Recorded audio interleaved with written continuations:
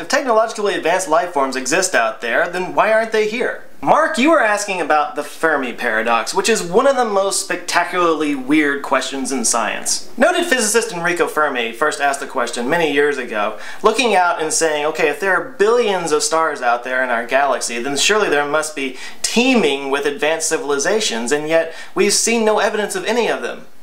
Why not?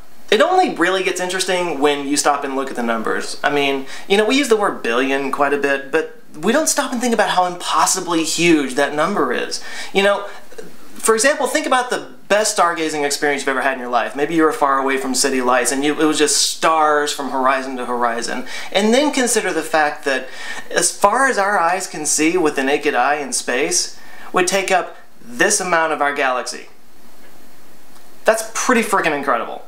It's been estimated that for every grain of sand on Earth, there are 10,000 stars out there. And that's just in our Milky Way galaxy. And there's an estimated 100 billion galaxies in our observable universe. The Hubble Ultra Deep Field picture contained over 10,000 galaxies, and it focused on a segment of the sky that was the size of a grain of salt held at arm's length. But still, just staying in our galactic backyard, when you consider the number of stars out there, and then you eliminate just the number of sun-like stars, and then the number of sun-like stars that might have an Earth-like planet with water on it, and then the number of Earth-like planets that might have actually, you know, sprouted life, and then the number of Earth-like planets with life that actually created intelligent life, that's still like thousands of civilizations out there. That, by the way, is the basis of Drake's equation, which is something that scientists use to try to figure out how many advanced civilizations might be out there in the universe. But let's go even deeper.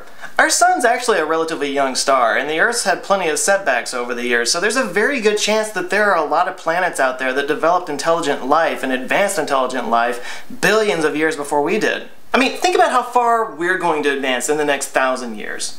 Now imagine a billion.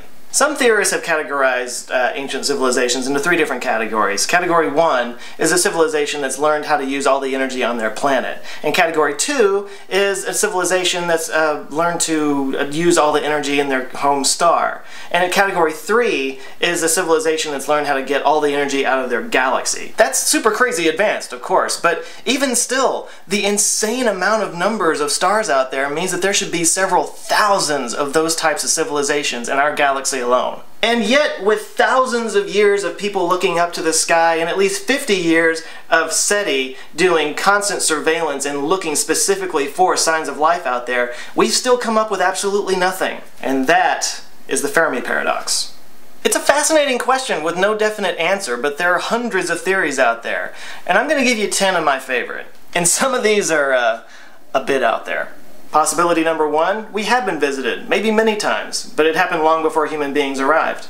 I mean, we've only been human beings as we know it for about 50,000 years. If aliens had visited here 1,000,000 years ago, they would have been like, oh, a planet full of huge monster reptiles. Let's move along, please.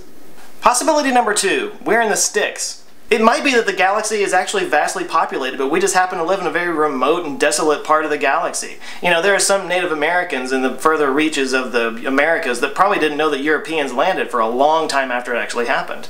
Possibility number 3, the whole idea of colonizing and spreading is a primitive and pointless act to a higher intelligent species.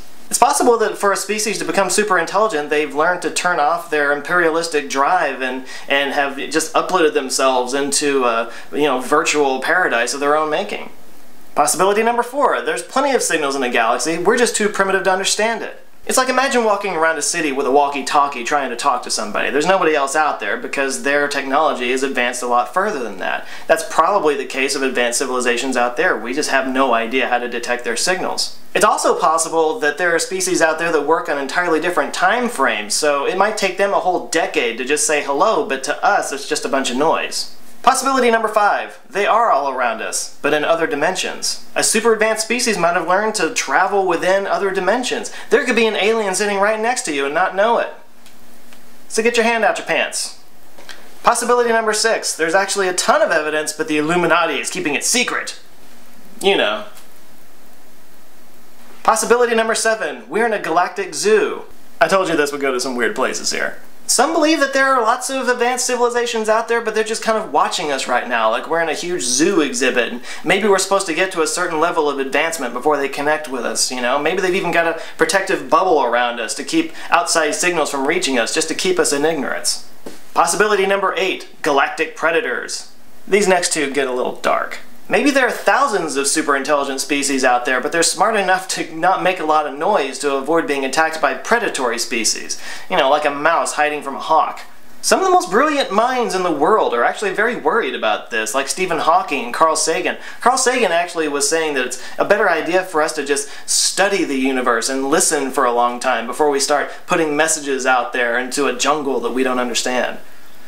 And on that note, possibility number 9, a super predator. This is a Michael Bay film come to life. This theory states that there's only one other species out there, but it's a super intelligent predatory species that just waits for other species to get to a certain level of intelligence, just listens for their signals, and then once they find them, they go wipe them out.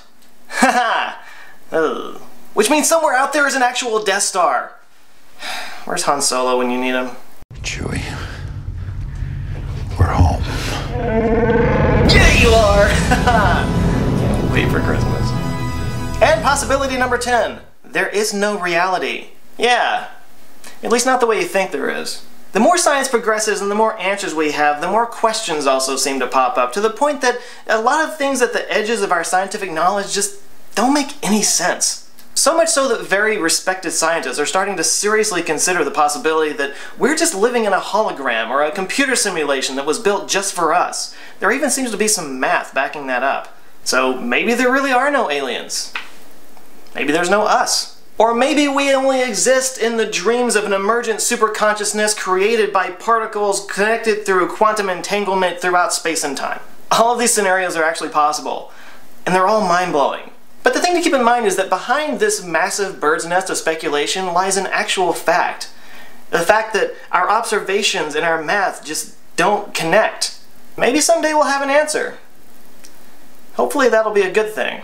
Alright, thanks a lot for watching, and thanks to Mark for a great question. If you've got a question you'd like to ask, just leave it in the comments below, and I'll make you wiser. And if this is your first time here and you thought it was interesting at all, give me a thumbs up and a subscribe, and I will come back every Monday with more thought-provoking videos to make you feel more interesting around your friends and at the water cooler. Until next time, love you guys, have a great week.